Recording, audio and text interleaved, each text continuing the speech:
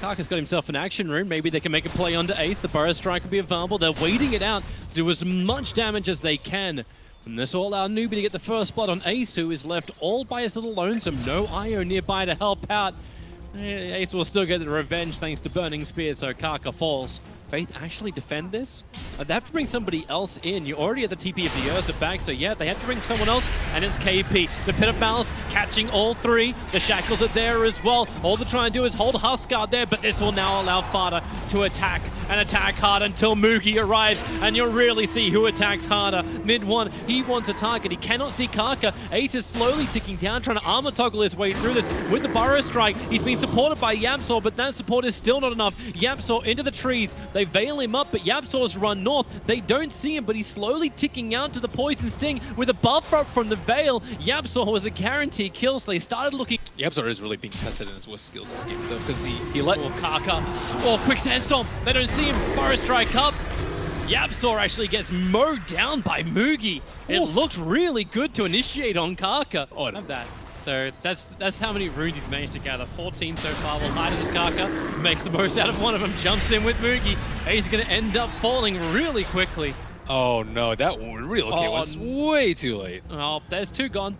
Unless MidOne can turn this around. KP looking to come high ground. There's a quick attack. KaKa with the Burrow Strike again. He is so fast, so good. The Shackles, I was able to tether with the Shackles holding him there and the Searing Chains, plus the Epicenter boot. Puppey's TP will be successful. Bottom lane. KaKa. They're wrapping around Team Secret, but the Plague Wards are everywhere. Newbee should know what's coming, but then again, the three of them sit in the Pit of Malice. They instantly kill off FATA, and Ace, they get gunked up. The Nova's on him. They're quick in for the duel. At least they'll find one pick off, and it is the Ursa to die. But MidOne having to run away from Sccc. Doesn't have a lot of help thanks to the fact that Faith was shackling up Ace. They Burrow Strike him down. Ace is a non-factor, and YapzOr is an afterthought. Team Secret, they lose everybody. Be able to buff up the Huskar as well as a one-on-one matchup versus the Venom. I think that was actually one of the plays that propelled Newbee into such a big lead. MidOne trying to jump away. The Pit won't be able to do enough control. Ace, as well as YapzOr, relocate in. So KaKa is low, but he'll still get the double Burrow Strike off.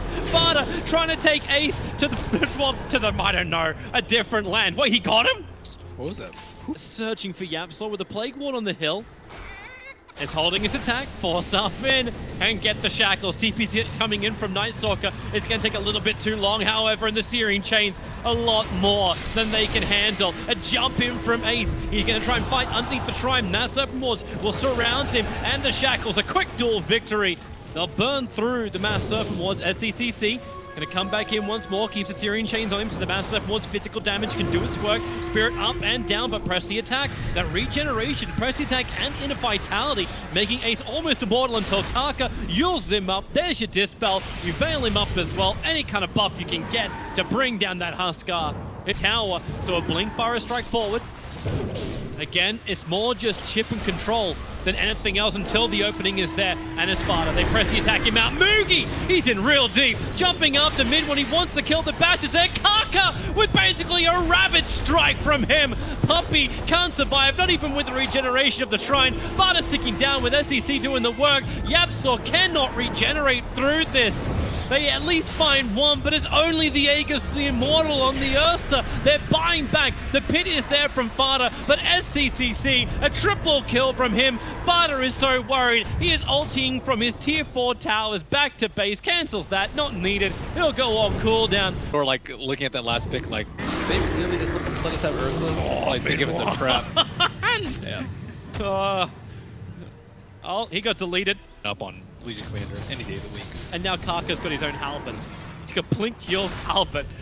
Burrow Strike forward, going after the Pit Lord. They're even jumping. They're looking for YapzOr in the back lines. They couldn't find him in game 1. In game 2, they're making it look too easy. Shackles holding FATA in position. He's not a part of this fight. The Nova is out. And FATA will fall. The Epicenter as well. GG, well played. We're going to a third. Happy. Like, they still seem to be pretty serious about it. But that is a lot better.